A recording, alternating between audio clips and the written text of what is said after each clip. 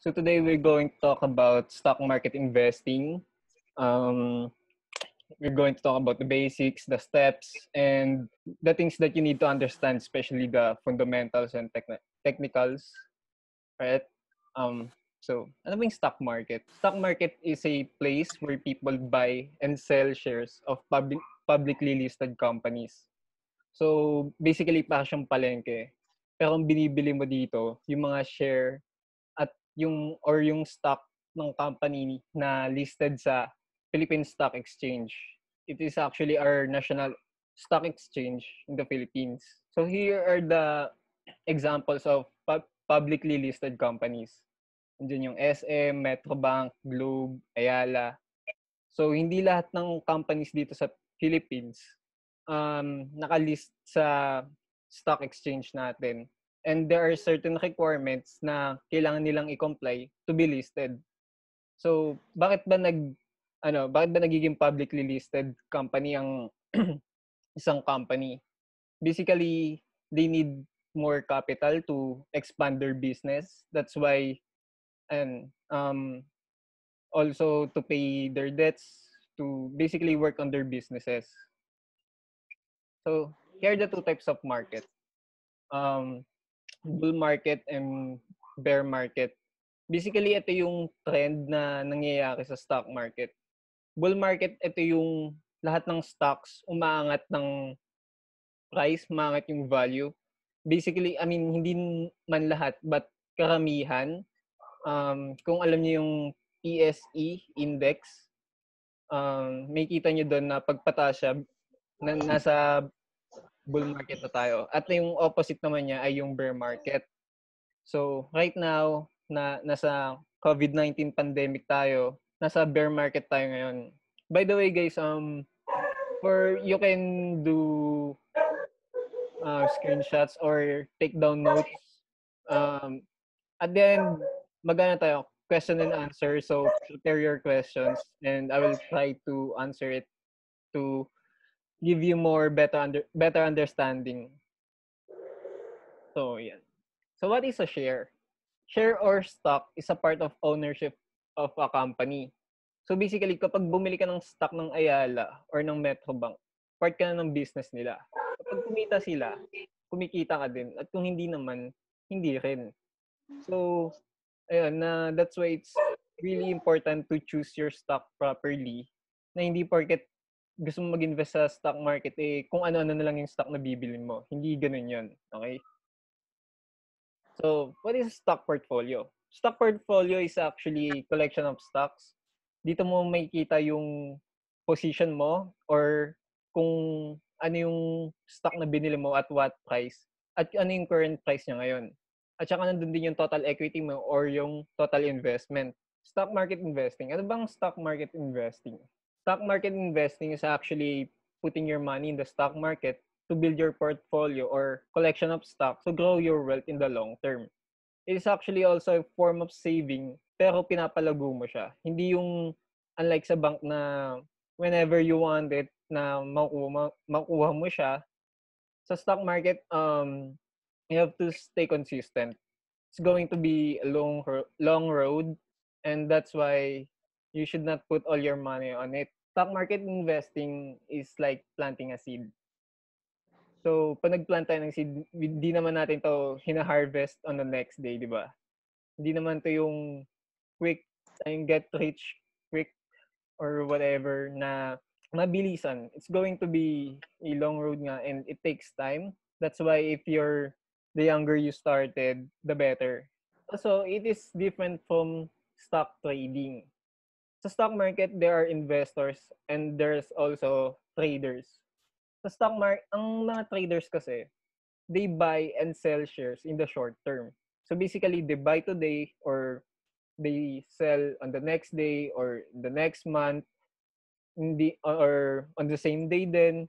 But in investing, it is complete different scenario. Sa investing, mas kailangan mo ng time. Pag sa traders kasi, yun, they are also known as short-term traders while investors are also known as long-term investors.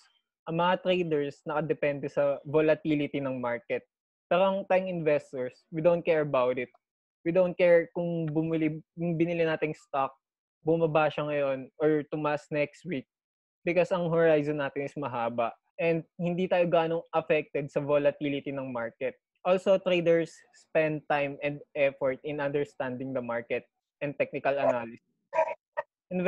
Pag sa investors naman, ang pinaka-importante dito yung fundamentals. At sa investor, they based on the real value of the company. Samantalang yung mga traders, nakadepende sila sa price action or price movement ng isang company.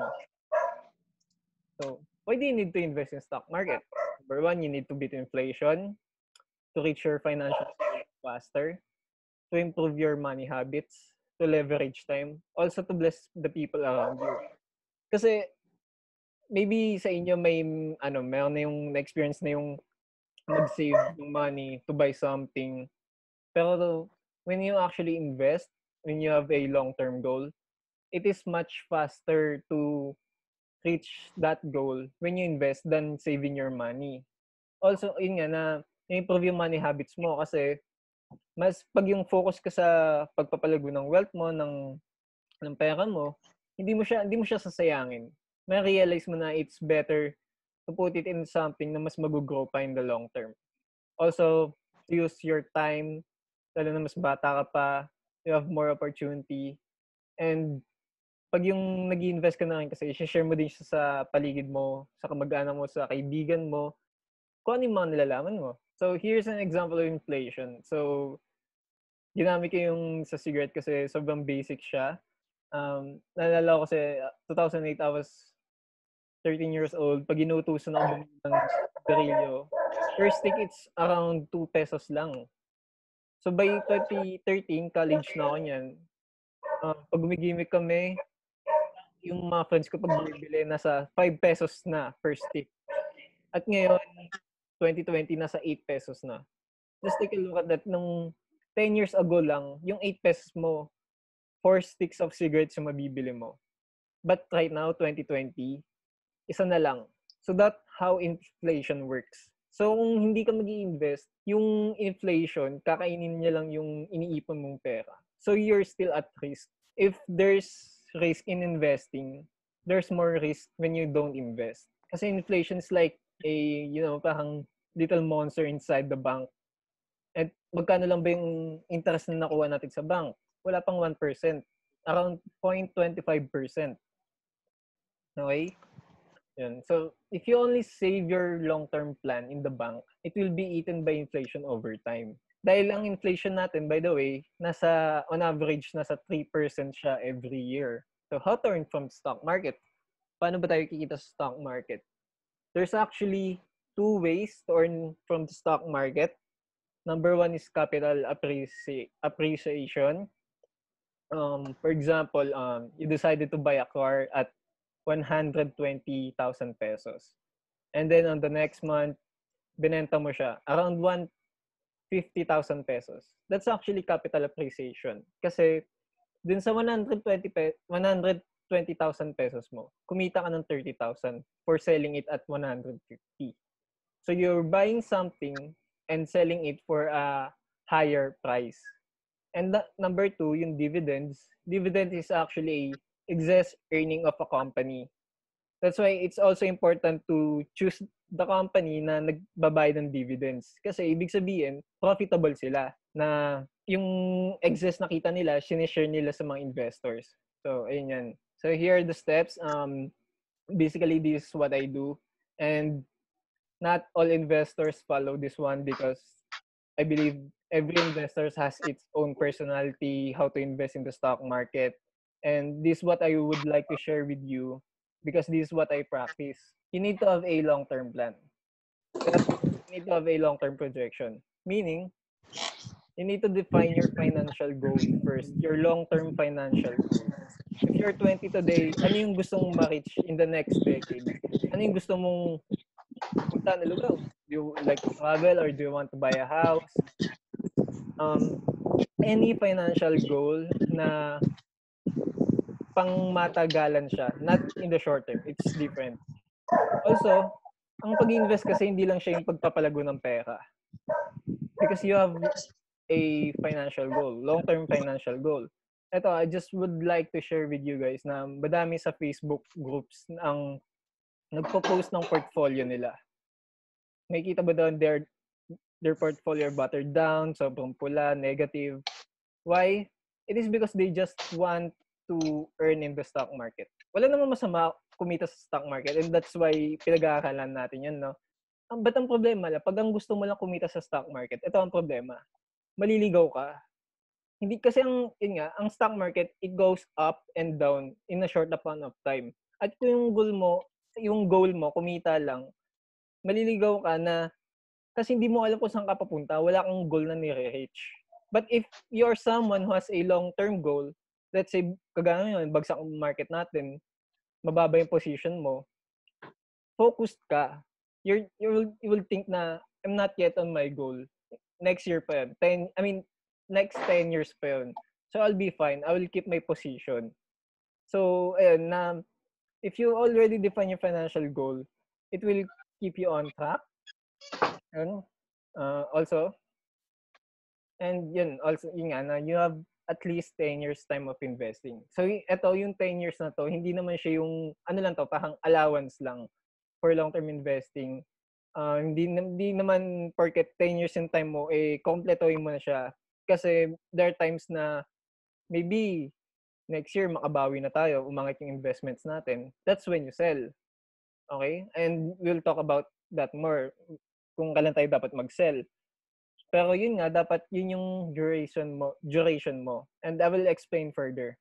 Kasi having longer time horizon in the stock market, helps you lessen the risk of volatility. So here the chart, the PSEI index. So this from the 2008 to 2018. If you look at it, it's actually 10 years time. At kung saan man pumunta yung market, kung titig mo in the bigger picture, pataas pa rin siya. Nag-start siya at a 2000 level. And then, nung pagdating ng 2018, umabot siya ng 9,000 level. And in Philippine growth history, ito yung pinakamataas.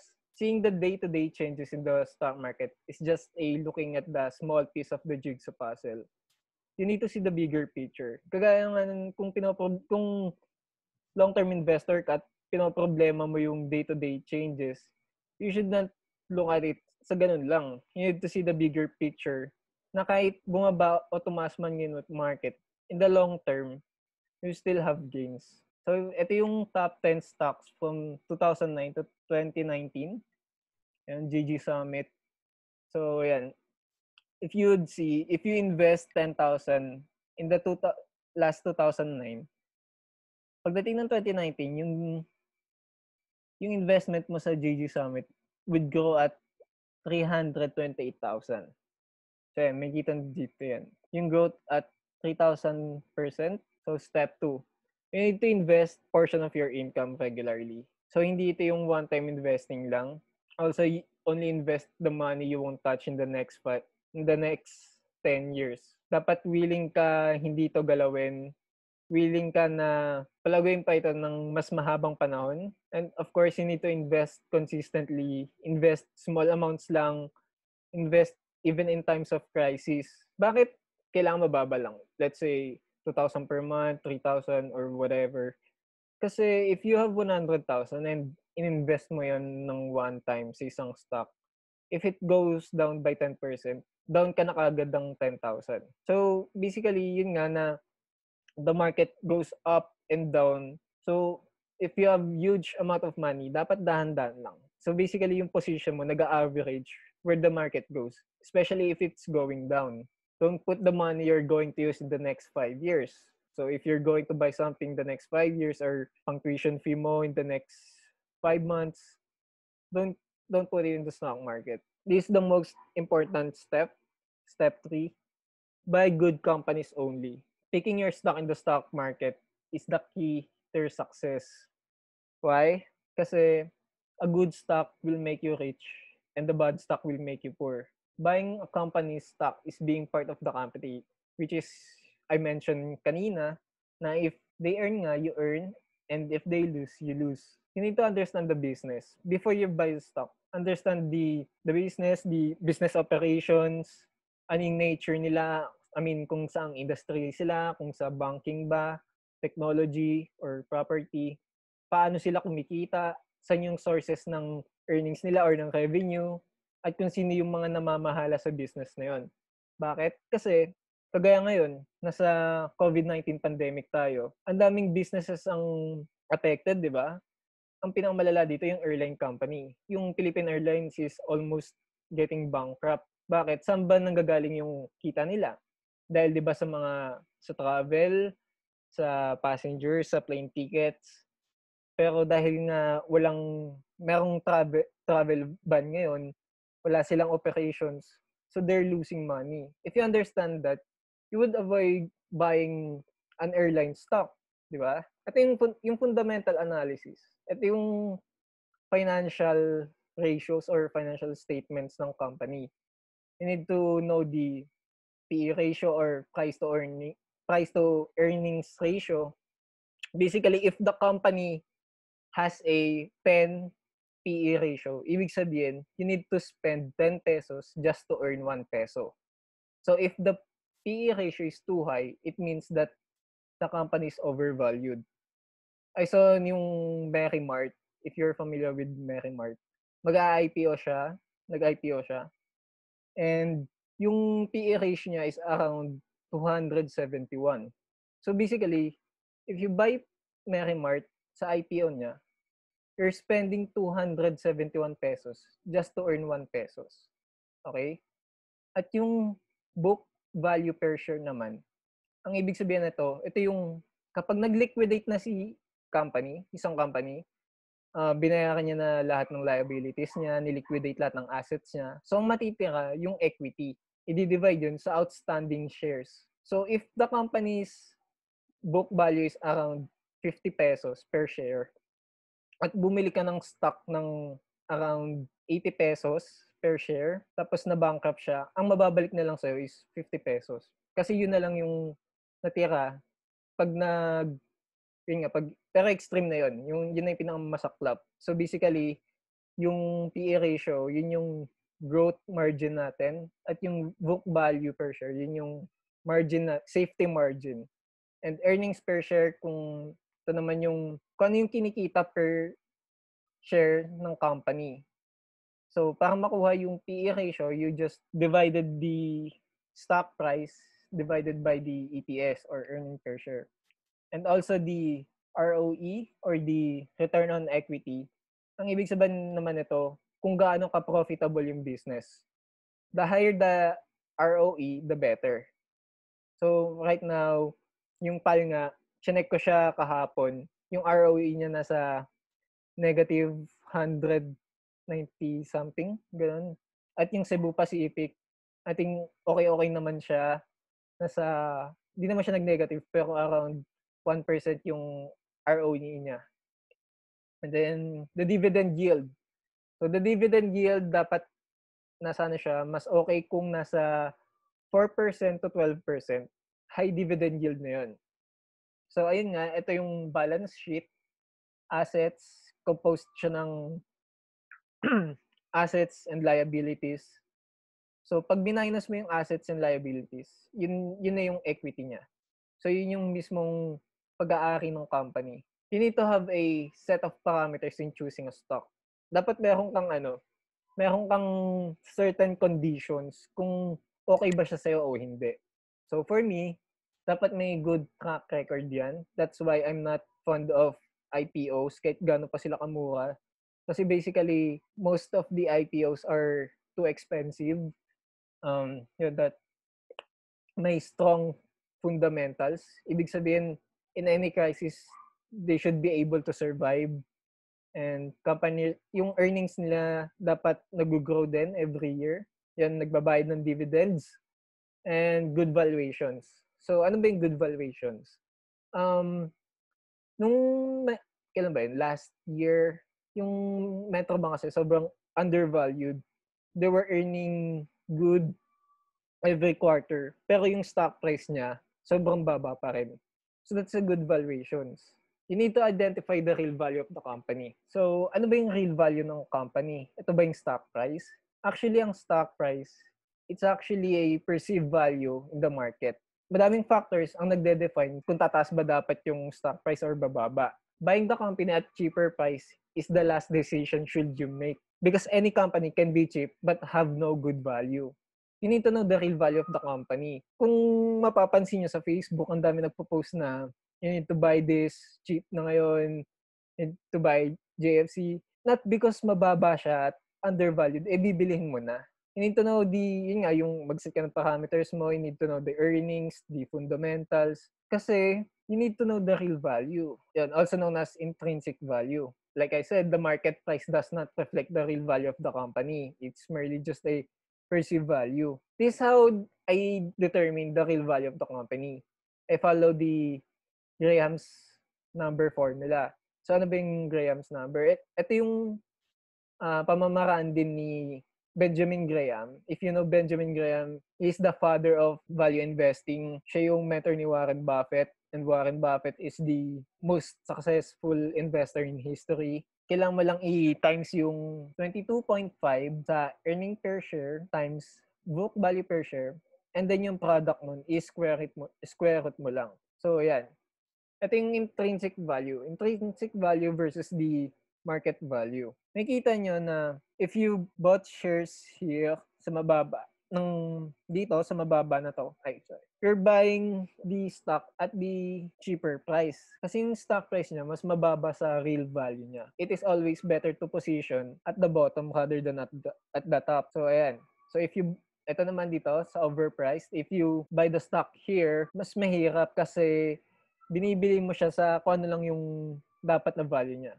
Parang ano yan parang bumili ka ng isang candy na dapat piso lang, pero binibili mo na 5 piso. So, ganun siya. And then, here's an example. So, for example, bibili ka na, nag-invest ka na sa stock market. Paano kung yung position mo or yung average price mo is mas mababa dun sa stock price or yung market price? That's when you stop buying. Kasi if the stock is going up, tas mababa yung position mo, and you still keep buying, yung earnings mo, madidilute yun.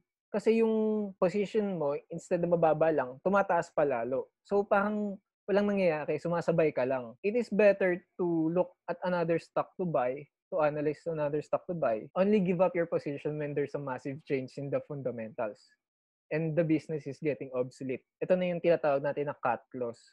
So, for example, bumaba man yung position natin, tapos may nangyayari dong di maganda sa business, but ito na yung sa mga extreme na hindi maganda. An example ka dito yung Kodak tsaka yung Nokia. Kasi if you're 90s kid, Kodak was really big. Kodak is actually a blue chip company. Pero ano nangyari? As time goes by, nagkaroon ng mga digital cameras. So nangyari, yung Kodak kasi hindi siya nakasabay doon sa technology. So nangyari, na-bankrupt siya.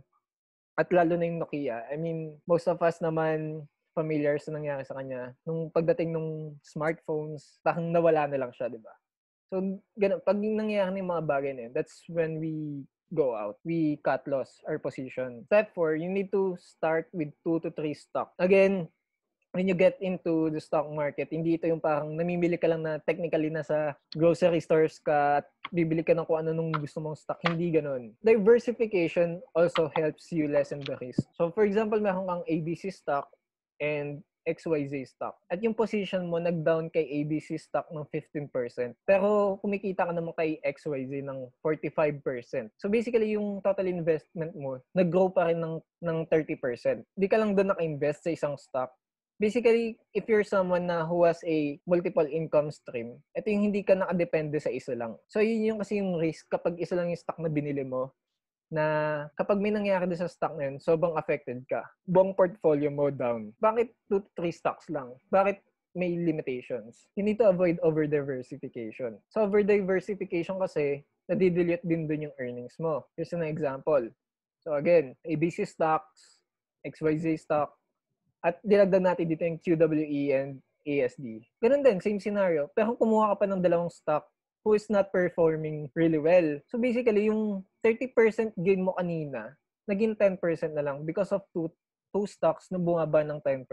So ganun siya. Especially if you're starting with small amounts, it is not okay to keep buying na kung anong stocks. Always stick to 2 to 3 stocks lang. Also, kapag bibili ka ng stock, dapat sa magkakaiba ng industries.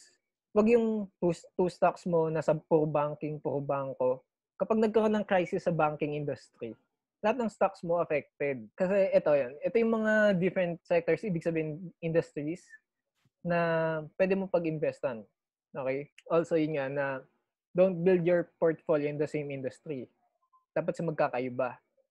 Para if something happens in a certain industry, hindi affected yung buong stock portfolio mo. Also, yun nga na pag mas lumalago yung total investment mo, yung number of stocks mo din lalago. So, yung portfolio mo lalago din. Step 5, sell at the right time. Dito tayo gagamit ng technical analysis. And for me, I use the basic of the technical analysis. That's when you sell when it's too expensive already. Balik tayo doon kanina sa understanding the intrinsic value. Kapag sobrang taas na niya, that's the best time to sell, okay? Also, yun nga, technical analysis will also help you when to sell. And ito yung basics na ginagamit ko, yung support and resistance. Support is actually the level or the price where the stock price should not go down. For example, ang support is 50 pesos ni ABC stock. Dapat sa 50 pesos hindi siya bumaba doon further. At opposite naman siya ng resistance. Okay? Also, add ko na din ang technical analysis kasi not most of the time nasusunod siya kasi may mga bagay kasi nangyayari sa stock market na hindi natin in-expect kung bakit bumababa yung stock or tumataas. Sometimes what you call a black swan, don't just sell at 10% gain. Di porket nag 10% na yun, ibebenta mo na. It is better to hold the stock is continue breaking the resistance. Ibig sabihin, yun nga, yung resistance, yung pumipigil sa kanya sa pagtaas, if the stock continues to break, it is better to hold until may magkaroon ng reversal na pag yung bumababa na siya ulit. That's when you actually sell, okay? And then step 6. So, ayan, for example, kumita ka na, naka-receive ka ng dividends, you need to reinvest. Again, this is actually long-term investing. You need to reinvest your gains. Like what I said na hindi porket ang duration natin is, or time allowance natin is 10 years, kukumpletahin mo na nga. For example, sobrang mahal na nung binili mong stock, ang ganda ng position mo. So, dapat ibenta mo na kahit kumita ka sa short term, hindi yung susundin mo yung 10 years na hindi, i-hold ko to. Hindi. Pag ganun, ibenta mo na. Also, pag nag-reinvest kasi, you're sticking to your financial goal. Your step 1. Reinvesting and having a long-term plan is the key to compound interest. I'll explain further for those who don't know yet. Ito yung example ng compound interest. Please mind na this is just an illustration. Hindi ito yung tunay na nangyayari sa stock market. But yun nga, the thing is with compound interest, yung interest mo, nag-i-interest pa. So basically, if nag-invest ka lang in a investment vehicle na nagko-compound ng 10% every year, on year 1 mo, kumita ka na ng 500. But on the 8th year mo, dumobble na yung initial investment mo and still continue. Isipin mo, you started at 5,000 pesos but on the year 20, nasa 33,000 pesos na siya. That's actually how compound interest works. Sabi nga ni Albert Einstein, compound interest is the 8th wonder of the world. He who understands it, earns it. He who doesn't, pays it. So bakit? He who doesn't understand compound interest, nagbabayad doon. For example, balik tayo dito. For example, hindi siya investment. Utang mo yan. Umutang ka sa credit card ng 5,000 pesos at hindi mo siya binayaran for 20 years. Yung utang mong 5,000, on the 28th year, nasa 33,000 na siya. So, nagkapatong-patong. So, ganun. Kaya kung bakit may mga nababaon sa credit card debts ng napakabilis. Okay? It is because of compounded interest. The younger you start, the better your returns because time is your ally. Kasi the longer you invest, the better is return nga. Number 7, you need to stick to your plan. Okay? Yan. You need to invest intentionally.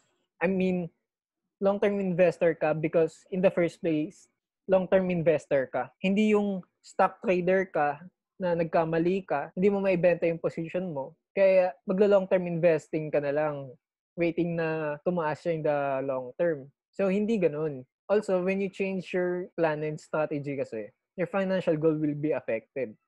It may happen na hindi mo siya ma-reach or ma-delay yung pag-reach mo dun. You need to focus on your journey. Do not compare yourself with other investors. Kasi ang mangyayari na madi-discourage ka, you'd think na it's not gonna work. But the thing is, if you understand what you're doing, if you know the stock that you're buying, you will get there. When you're investing, stop looking at your portfolio often. Kasi yun yung magkakos din sa'yo ng distraction. I think for me, you should look at your portfolio, I think, once a week or just get updated na lang sa mga nangyayari sa stock market natin. On step 8, you need to be patient. Kasi along the way, madi-discourage ka. As I said, na you don't harvest on it na agad-agad yung kita. It doesn't happen most of the time. I understand na magiging patient din kayo because it also happens to me. So what should you do? Improve yourself. Increase your income and invest in your financial intelligence. So, dapat ba mag-invest ka na kaagad? Of course, proper investing needs proper planning. Hindi yung porket may natuto ka na ng kaunti, mag-start ka na. You need to understand what you're getting into kasi pera pa rin natin yung pinag-uusapan dito. Here are my tips on planning. Ito yung magpe-prepare sa'yo sa pag-invest and hindi lang sa stock market. In any investment, okay? Number 1, you need to study. Kasi if you understand what you're doing, if you know what you're actually doing, kahit anong crash, kahit anong shortcomings ang mangyayari sa'yo, you would use it to your advantage. Kagaya ngayon, stocks are down, stocks are cheap. I should be buying na stocks na magte-take advantages para sa akin. And number 2, you need to build your emergency fund first and have insurance or protection. And I think most of you naman are youth or not yet working. Actually, insurance is another topic. But anyway, I encourage you to build your emergency fund kasi yun yung, sa ngayon sa inyo, yun yung pinaka-importante. And step 3, yun nga, you need to define your financial goal. Number 4, set your time horizon. And number 5, you need to understand your risk tolerance. Stock market ay, aggressive siya. Stock market is actually for aggressive people na kayang i-tolerate yung volatility ng market. At also, meron namang investment for conservative and for moderate. Yun nga, dapat yung magmamatch yung goal mo tsaka yung risk tolerance mo. If hindi nag-fit yung risk tolerance mo, you should accept the risk, especially if yung time mo naman is mahaba. You need to have a risk management plan. Kagaya pag nag-invest ka sa stock market, dapat ang time mo mahaba, ang pag-invest mo regular at saka maliliit lang, slowly lang, get into the market slowly. And also, buy good companies nga. One of the things how you can set your strategy. So these are the things you need to avoid in the stock market. Yung over-diversifying nga. At saka ito, yung taking stock recommendations without studying. Hindi yung porket sinabi ng friend mo na bili mo to, bibili mo na. You need to have your own research and understanding the company. And speculations, ito naman yung mga hula, guessing, kasi we will never know kung tataas bang market o bababa. Kasi yun nga, it happens na there's a lot of factors na nag-determine doon. And don't put all your money in the stock market. Okay? Ulit-ulit. Pero kasi importante. And also yung perang kailangan mo in the short term. Yung trend kasi ng market, minsan sumasabay yung emotions natin eh. So, pag pataas yung market, may kita mo dito sa first dot, andyan yung optimism. Yan, lahat ng investors masaya. Pag nasa top na, pababa na siya, ang dami na natatakot. So ngayon, nasa ano tayo? Nasa panic. So what should you do? Actually, baligtarin mo lang. Kapag nandito tayo sa market, that's when you sell. Diyan ka dapat matakot. Get out na. Benta mo ng position mo. Kung mababa na yung position mo at okay na yung gains mo, ibenta mo na. And dito tayo dapat nagiging greedy. That's when we buy. Kaya nga diba sabi ni Warren Buffett, be greedy when others are fearful or be fearful when others are greedy. Also ito, yung gusto kong i-share sa inyo. Nakita ko lang tong content na sa Facebook or Twitter. And yan, kasi ito yung advantage mo when you're in your 20s. When you try to live simply, you choose to save and invest first. Kasi in the next decades, your money will work for you eh. And you will have more advantage than any other people who doesn't work under finances, ganun. Yan. Yun nga na, when you invest your money is working for you. Ito yung dapat ma-achieve din natin, isa sa mga goal natin na kung bakit natin pinag-aakalan to. For any questions, guys, please let me know. Also, just would like to share with you Investalk Philippines. This what I've created. Also, may mga content din kami dito sa investalkph.com. And you may check there are articles, and our vlogs in YouTube. And here's our platform. May questions pa kayo guys or any clarifications that I could answer more? From Ems, what is your insight about dito? Actually, yung dito kasi, it's projected as a... And guys, pwede nyo ding i-comment, i-chat dito kung naiya kayo magsalita. So anyway, about dito, ano siya, actually a third telco company, pag-aaki ni Dennis Uy. Actually, napapaisip din ako sa kanya, pero I would say no, kasi based on track record, hindi ganun kaganda sa akin. Hindi siya pasok sa personality, I mean, sa parameters ko. Yung two other telcos kasi, yung Globe at saka PLDT, sobrang mahal din nila. Tapos nagaan na sila. Yung parang nagmamature yung company nila. Yung PLDT kasi in the last 5 years, pabagsak yung earnings niya. So it's not good to invest your money there. But in telco, in dito, hindi kasi natin alam eh. Mahirap i-predict eh. Pero if you would like to try, I think, don't put your so much money on there. Yun lang yung for me. And ano pa ba? Books to read. Ano ba maganda? Actually, maganda yung mga libro ni Marvin Germo. If you know Marvin Germo, he's actually a stock trader na nagsa-seminar din. Yung mga books niya, yung stock market series, stock smart series, tsaka yung, ano ba yung mga binasa ko dun? Yung kay Brother Bo, yung The Turtles Always Win, tsaka yung Made Invest in the Stock Market. Yung kasi madaling intindihan. Yung kay Brother Bo madaling intindihan. It is very good for beginners. Tapos, ayun, na hindi siya ganun ka-technical. Okay? So, can you repeat again about PE ratio? Okay, PE ratio, it is actually the price or stock price divided by earnings per share of the company. So, ayun, pag mataas yung PE ratio, ibig sabihin, overvalued siya. So, if the PE ratio is 12 pesos, it means that you're spending 12 pesos just to earn 1 peso. So, ganun yun. Ganun din yung basehan doon. Ano pa ba?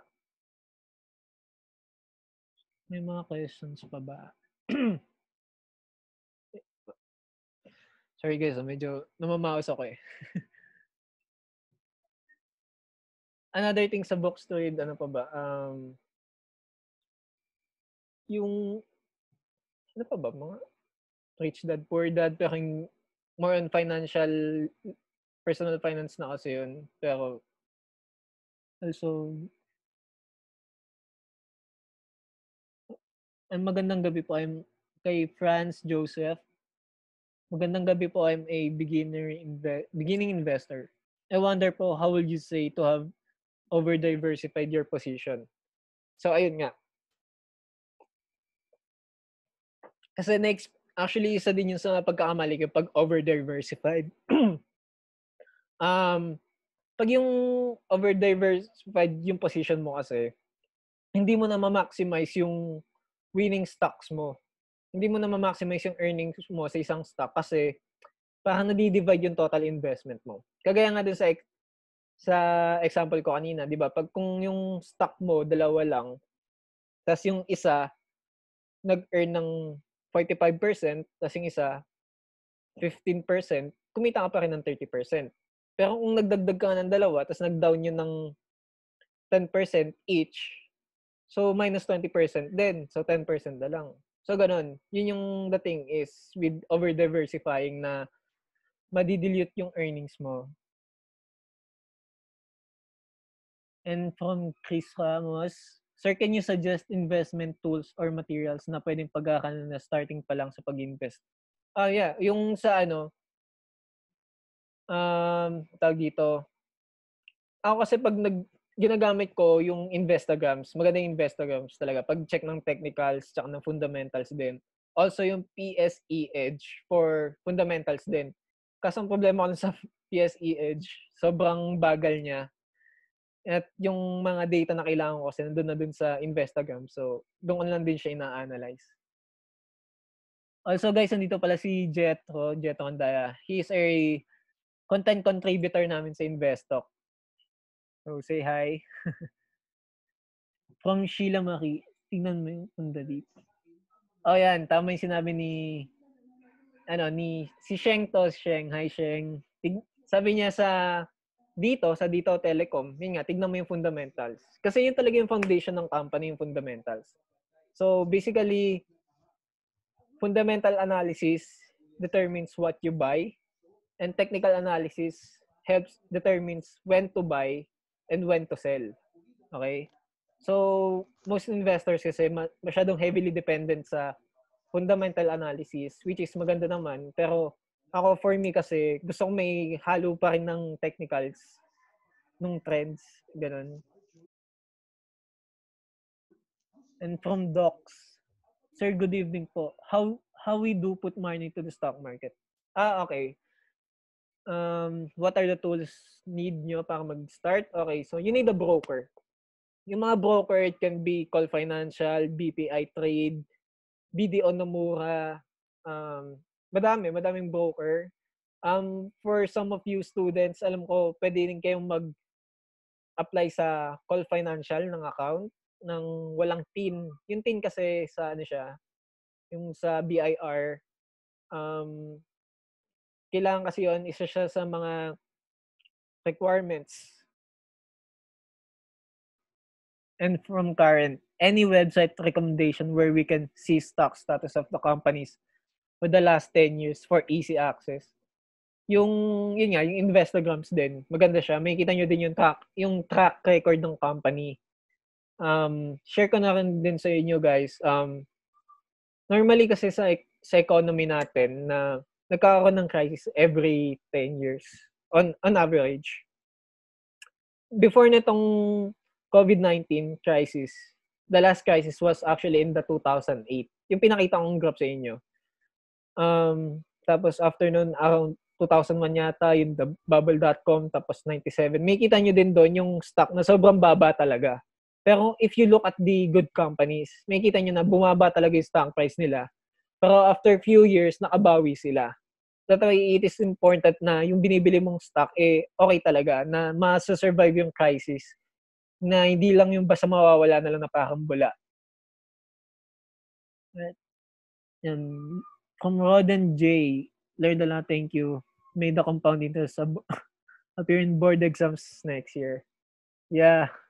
Thank you din, Roden. Listen scam. Yan. Ito yung mga magandang books din. Trading. Yung trading code for traders din, more on technicals. From France. Gandang gabi yung... Ano pa ba? Also, yun din yung... Add ko na rin pala din sa nagtanong about sa books, yung The Intelligent Investor, yun din. Sabi nila, yun daw yung Bible ng mga investors. But, hindi ko pa kasi siya natatapos kasi makapal siya. Pero, yun nga. From J. Roll Rante. Any good applications for monitoring company sector? Also, does your investment stocks get drained when the gaps goes down? Oo, totoo. Na yung position ko ngayon pula. At totoo, medyo nakakaba. And the thing is that, kung ano man yung mangyari doon, kung mag-cut loss man ako, the thing is, I'm not heavily affected kasi hindi naman lahat doon ng finances ko nandun. Yun nga, for applications ng pag-monitor ng company, yung Investograms. Yan. So, at from Nina Cristina, at 200k capital, how many stocks would you recommend? For 200, 2 to 3, actually, may mga nag-a-advise kasi na pag 100k yung stocks mo, you should start with one stock. Pero, yun nga, for me, yun yung parameters ko talaga, 2 to 3 stocks. And kung 200k yung capital mo, much better i-divide mo na lang siya. Like, for example, 5,000 a month, i-invest mo. Para, yun nga, yung 200 capital mo na pag in-invest mo, tapos biglang bumagsak lalo yung market natin ngayon, mababattered down yun. Tapos mahihirapan ka pa i-average na makasabay sa pagbaba ng market. And yeah. And you can also ask Jetro for anything. And Sheng, yan yung mga creator na mahilig din sa stock market. From Chris Ramos, what is the ideal fund allocation para di ka mapag-over-diversify ng portfolio mo? Actually, yung sa book ni Marvin Germo nga, yung stress-free investing, ang ganda ng libro na yun. Kasi tinuro niya doon yung balancing ng ano mo, ng portfolio mo. Yung proper allocation nga. So, ang ginawa niya din doon na yung example niya doon, magkakaibang sectors na magkakaibang industries. Tapos meron siyang defensive stocks, tapos meron siyang growth stocks din. So yung growth stocks, ito yung mga mabibilis kumita na companies na sobrang profitable talaga. Yung defensive stocks, yung mga stock na kahit bumaba ang market, hindi sila sobrang baba kagaya nung Aboitiz Power na yun yung business kasi noon about pag-generate ng energy, ng power. So yun yung mga basic needs na pinoprovide nila. Kagaya ng mga consumer, ganun. So, paano may i-balance? If you have 2 stocks, much better is 50-50 na lang. Or kung mas malaki yung capital mo, nag-start ka with 5 stocks, much better na equal sila sa allocation kung ilang percent. Yan. From Karen, when you invest po ba sa stock as a beginner, is there any range of amount money on how much money you should invest? Yeah, kasi nung nag-start ako mag-invest, nagkaka-start ko lang din sa trabaho noon, more than 3 years ago. Nag-start ako with 20% ng salary ko. So, mababa lang yung salary ko noon. First job ko yun. At yun, na hindi ko inumpisahan siya ng malaking kapital agad. So, nag-umpisa talaga ako sa mababa, ng paunti-unti, hanggang sa nung lumaki na yung sahod ko, sumabay din yung pag-invest ko na mas malaki na rin. And then yung sa 8K rule kasi, from Diane Angelic,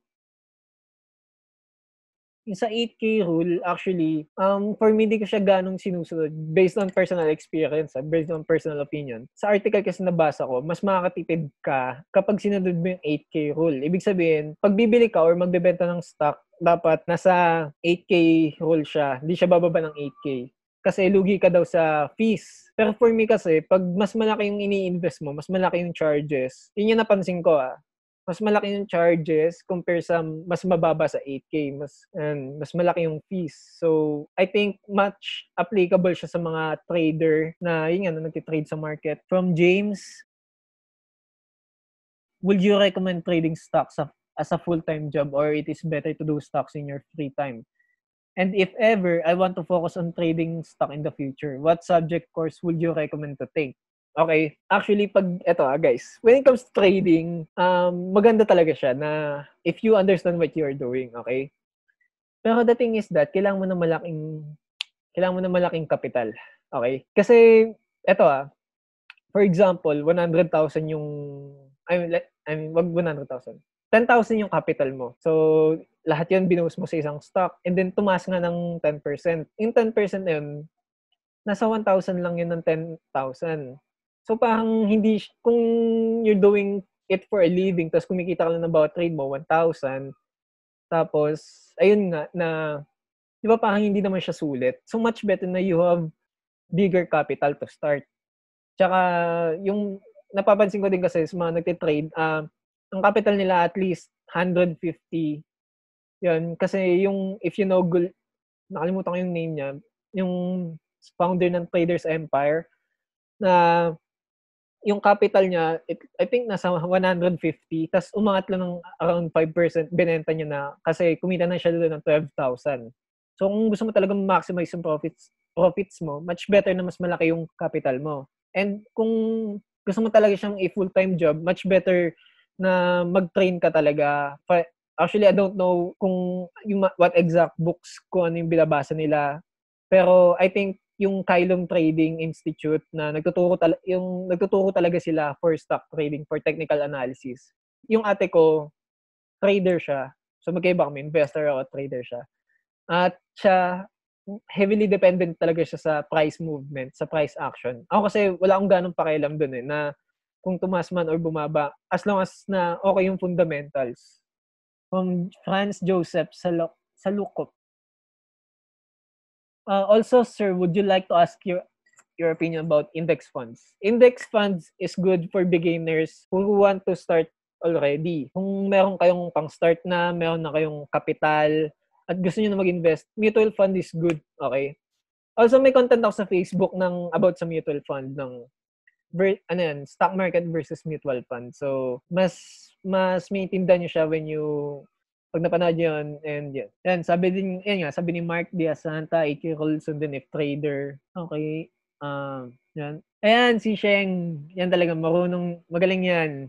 Madaming alam yun sa trading kasi yun talaga yung pinapractice niya. And what I'm sharing to you guys, kung ano yung pinapractice ko.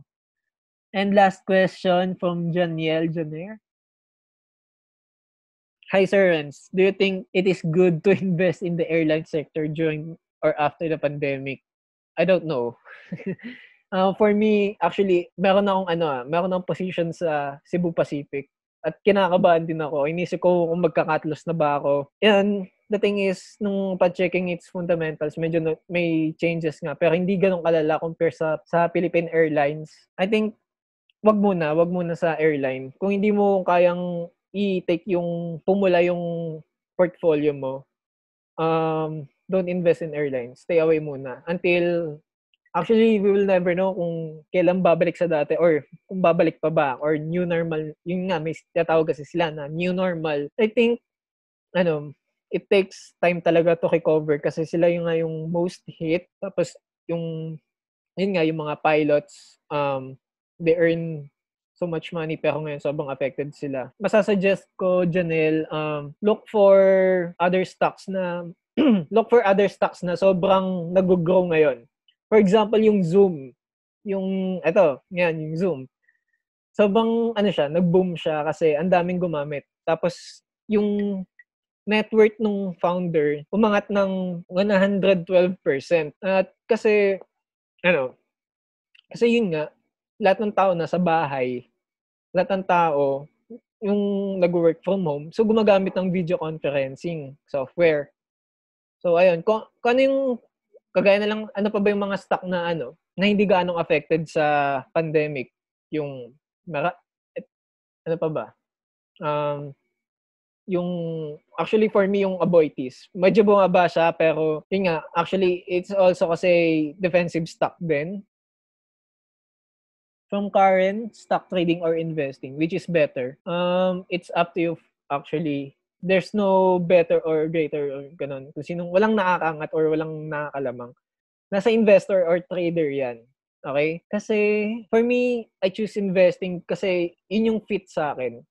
Di kasi ako yung masyadong matutok from day to day sa stock market. Actually, tumitingin na lang ako sa stock kapag yung position ko masyado nang mataas. I mean, pag yung position ko, tapos mas mataas na yung stock price, yung tipong nag-aabang na lang ako kailan ako bumenta. Yung gano'n, doon na lang ako babantay. And yun nga, depende din sa financial goal mo. So, yun. And any questions? Any questions, guys?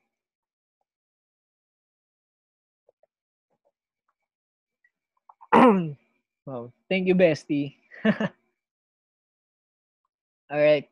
So, I think that's it. Thank you guys for having me here, for joining our free webinar. Sana may napag-share kami ng value sa inyo at may natutunan kayo. Okay. And follow us on Facebook, Twitter, LinkedIn, YouTube. Search nyo lang Investalk PH. Yan. Thank you guys. And check nyo na yung website namin, investalkph.com. Also, you can add me guys sa Facebook, accept ko kayo, and yun, for any questions there kung may maisip pa kayo. Ay, from Doc, last question. Sige Doc, go ahead. Sorry guys, medyo namamaos ako. Ano yung question mo, Doc? Docs. From Docs, sir, advisable po ba kumuha ng midman? What do you mean midman? Na yung magte-trade para sa'yo or mag-invest para sa'yo? For me, no.